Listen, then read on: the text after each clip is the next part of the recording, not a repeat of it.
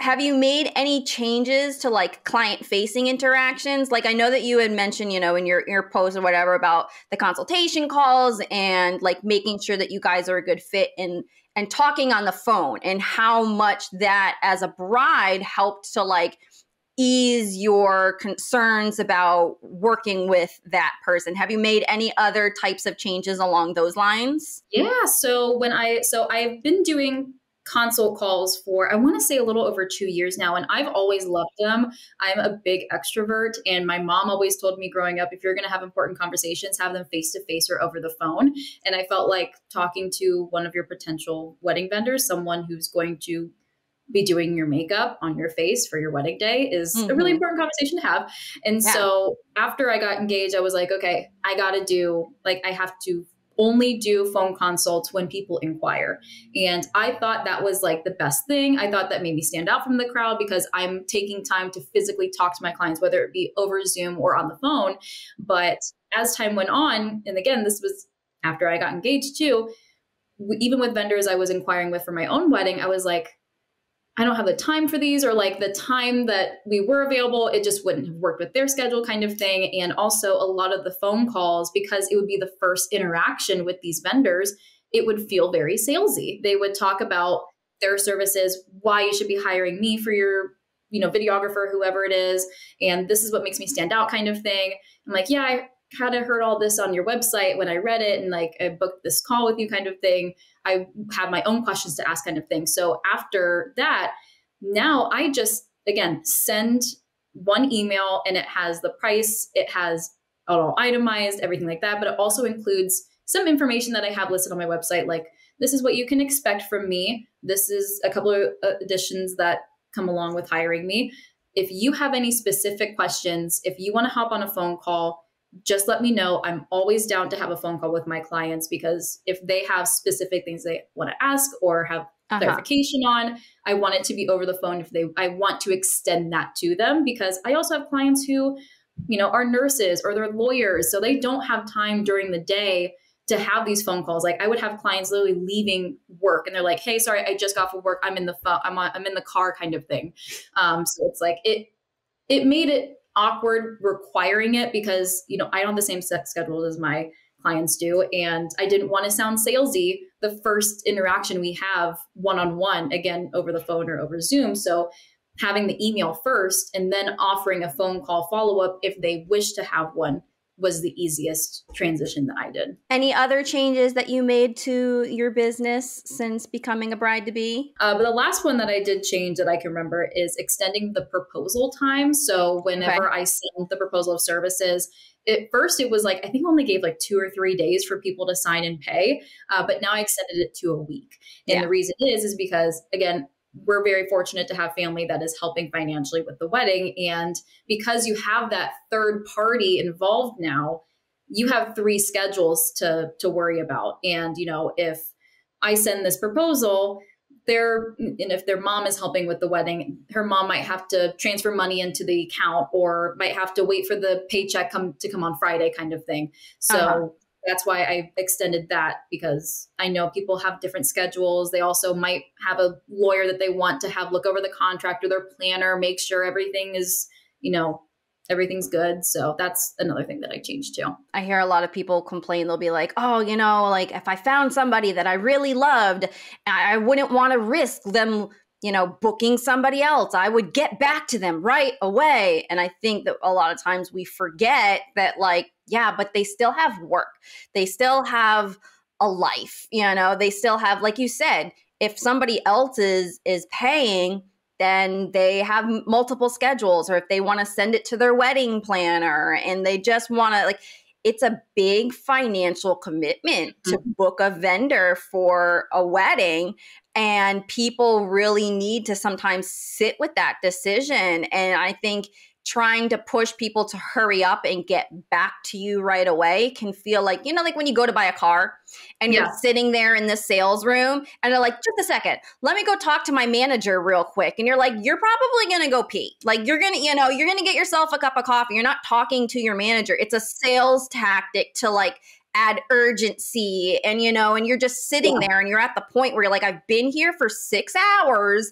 I just want to buy my fucking car and go home. Exactly. I'm done with this. So you're willing to kind of just accept anything and just be like, okay, let's Right. just get this over and let's get this I'm gonna done with. settle for this. Yeah. Yeah. And so I think that like sometimes we need to remember that urgency is good because we want them to get it done quickly so that we're not holding on to a date and then we get other inquiries. Like we know that we're getting all these other inquiries and stuff like that.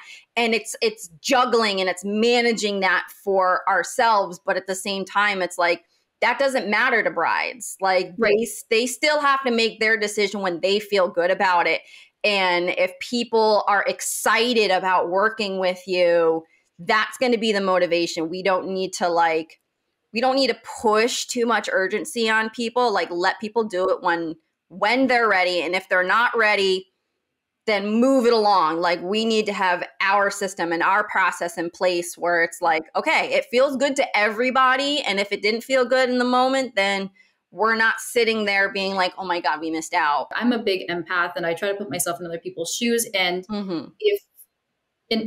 we all know as vendors, if we can help our clients do their, I say, job as the bride or whatever, it's going to make our job a whole lot easier. It's a domino effect. It's a two-way street. So if we can make the client's life easier, it's going to make our job a whole lot easier. And something that I've even implemented too, as far as like the inquiry process and the, extending everything.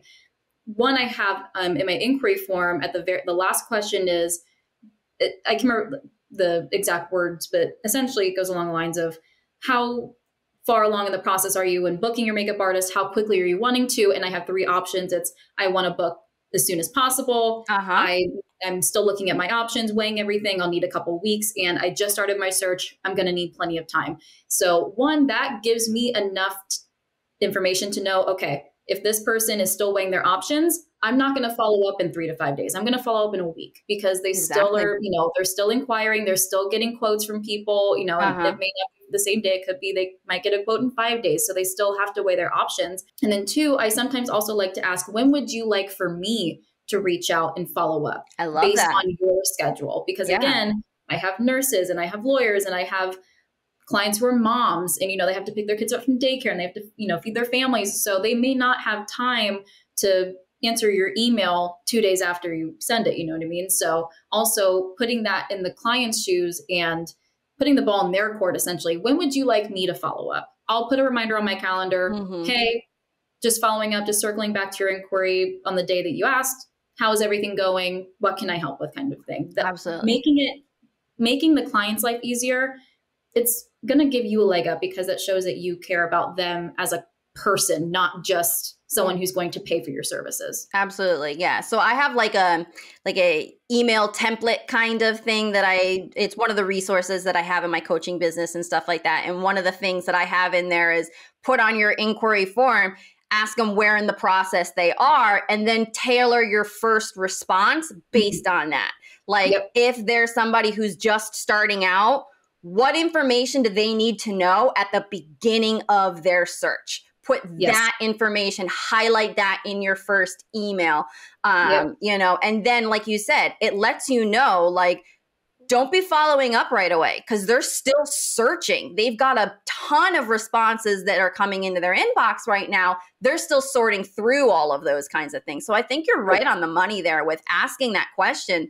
It's so important to understand what is their thought process right now? How motivated are they right now? What else are they juggling in their wedding planning process right now? How can I make their life easier? What obstacles can I remove to help facilitate the flow of their client journey from inquiry to booked? What obstacles can I remove? What information do they need at this point? Because people need different pieces of information at different points in their buying process. If I'm walking past a store and I see a sign saying that they have a sale, okay, that's going to get me in the door. But now once I'm in the store, all right, what am I looking for? Some people are going to be looking for different things. So we kind of can keep that in mind with our email communication. Like, what do people need to know at this point? How can I make this easier on them? because then it makes it easier on us because we're not having to do so many follow-ups. We're not having to answer so many questions. And the client feels like, oh my God, it's like she read my mind. She knew what I needed. She gave it to me. And it's like, yeah, that's what really, I think, shows that somebody is a professional and not just they're really good at doing makeup. You know, like, because a lot of people are like, oh, I'm really good at doing makeup. I'm going to do this and I'm going to be a professional. It's like, there's another piece of the puzzle there. Like it's 10% makeup, 90% business and communications. And, you know, something else too that I changed as well that made me think about this is when I send the proposal, I always make sure to like look at the total. I'm like, okay, I feel like I need to add like in a way, like a payment plan for this. So instead of 50% of this much, because I do 50% down for my retainer, sometimes I'm like, okay, that's a lot of money. Like that looks like one whole paycheck because makeup is not cheap anymore. Like the makeup prices for weddings right now, you're not going to find 2015 prices today. So I know how much makeup costs and I know it can be expensive. So I'm like, okay, let me see again, how can I make the client's life easier? Let's do a payment plan. You can pay this much now, this much 6 or 8 months before the wedding, depending on how close we are, and then this much the month before. That way, you don't have to put an entire paycheck down in one day to secure a makeup artist or, you know, whatever vendor it is. So having a payment plan too also helps ease that sticker shock of, oh God, okay, I have to put that much money down. Yeah. Okay, great. So now I could do payment plan and have increments due throughout the process. And that way you can also do follow-ups. Hey, how are we doing? I know your final or your next payment is coming up. Is there anything else I can help with? Is there anything that's been updated that we need to add on or anything like that while we're here? Yeah, absolutely. I love that. There's another artist that I've talked to who does a payment plan system like that, but I think she breaks it up into like 12 payments. So it's like 12 monthly payments or whatever if they booked out a year in advance. And then she says that she puts like all of her brides on that payment plan. And so every single month she guarantees that she knows how much income she has coming in that month based on like what's already been booked. And I was like, oh, that's a really fabulous concept. That's really interesting. Like, especially in the slow season, I'm like, am I going to be able to pay the mortgage this month? Like there have been months where I'm like, babe, I'm not making anything. Like, and then I'll have a month and the next month and I'm like, oh my God, like where did all this come from kind of thing. So the instability that would definitely, the payment plan has definitely helped instability in like the slow months because, okay, cool. Their wedding is in 6 months. Their 6-month payment is coming up and it's January. So I know I'll have some cash this month. Yeah. Like I like to educate people to have not necessarily like payment plans like that, but to like figure out like when is slow time? Can we get more retainers during slow time? And it's like, if we're not doing the weddings and like, how can we like take a look at our busy season and our slow time and what can we work on in different times of our business to still be like, okay, now that it's slow time, I'm getting some retainers, but maybe I can like have a bunch of my trials come in during like January, February, March for everybody that's going to happen in like April, May, or June kind of thing. And be like, okay, if you're always looking at, okay, trials are done around that 3-month mark or 4-month mark. Okay, now is when we're going to work on all that scheduling. So you're not kind of like, oh my God, this person's wedding is in a month and we never did the trial or whatever. And you're kind of like, okay, what can I focus on right now that's still, you know, bringing in some income and stuff like that and helping to like manage those ups and downs and all that kind of stuff.